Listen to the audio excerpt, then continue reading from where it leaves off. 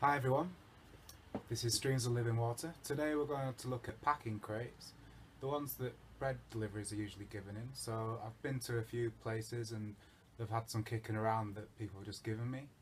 It's good to look around and see where you can see these. And what I'm going to do today is show you how to make storage boxes that can stack into shelves. And yeah, what we're going to use is a knife, just a bushcraft knife, some snips, metal snips, some tie wraps, pliers, and let me show you what this is all about. Do you recognise these things? So these are just ordinary packing crates used for bread deliveries. I've acquired quite a few of these recently, and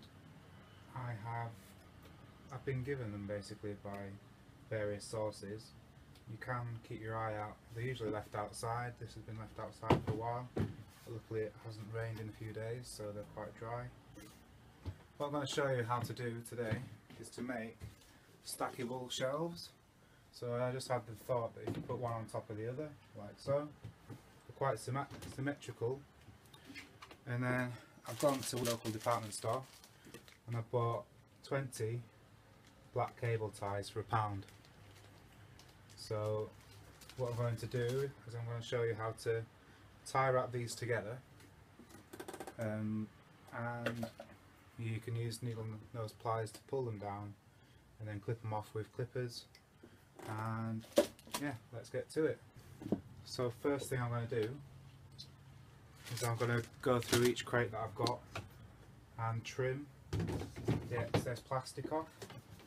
So maybe you can see here there's like a shredded bit, so I can just trim that, stop it from catching stuff that I'm putting inside the storage area.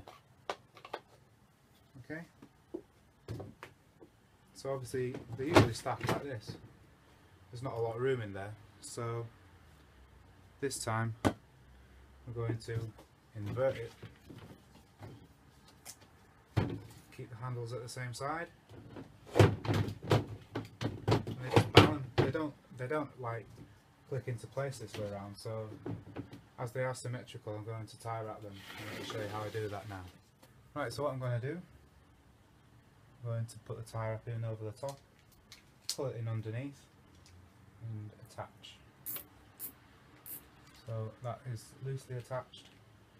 I want to have the square that holds it down at the top, and then I can cinch it down, make it really tight, and make sure I like to have it in the middle of this gap. Pull it down tight, and then go along. Do however many you want, but I only use about 4. So let me show you how I do that.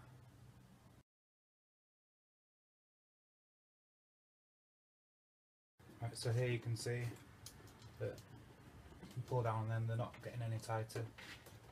They're in line. So now just cut the excess off. Maybe leave a little gap so that if it does give, it won't come undone. Easy like that. And then you do the same on the other side. Watch this.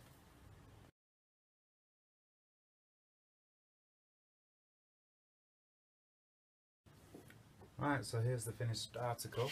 You can see I've just tie wrapped it on that side and the other side.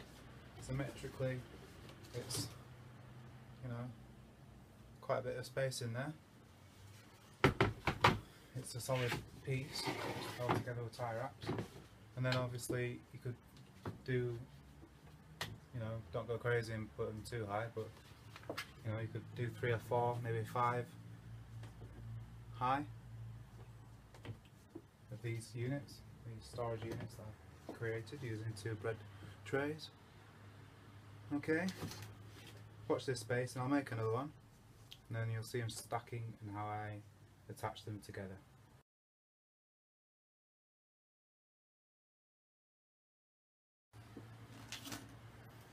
The reason why I say to keep the square piece of the tie wrap at the top, so that when you can pull it down, you're having a 2-to-1 ratio, like a pulley system. If you Google it, look it up. Pulling, that's a 2-to-1 ratio. So you're pulling down using twice the force as if you were just pulling one way, like this way. So it just gets it quite tight. And the reason I said to use these snips is you can get it even tighter usually just by pulling it. And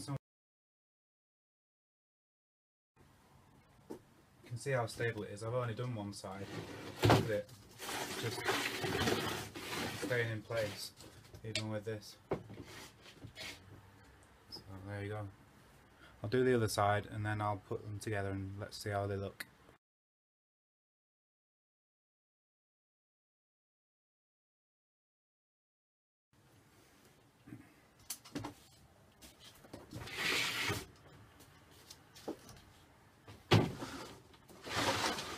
So I'm making sure that the handles, you'll see the other side, if the handles are at this side, you're not going to get as much in there. There's less of a gap here, so you can see the difference. There's like that much difference at each bottom and top.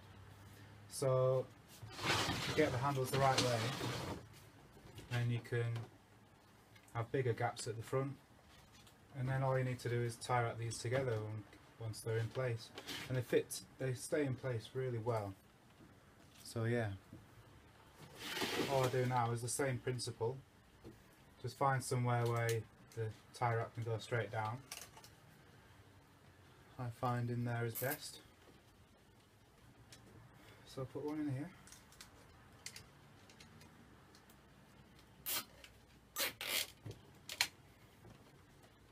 Maybe one in this side.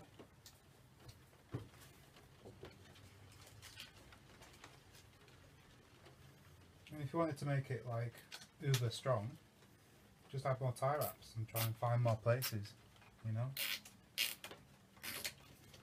to attach the tie wraps, and sometimes they are a bit weak and they snap. That's okay, just get another one. 20 tie wraps per pound.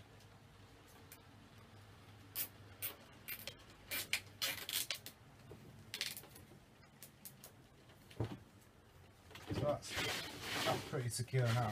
I mean, ooh, I can lift it up and it's just totally solid.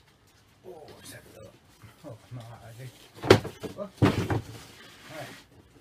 So, do you catch my drift? It's like rain on your wedding day. Right, so nice, lots of room in the storage containers. Thank you very much. See you in the next one.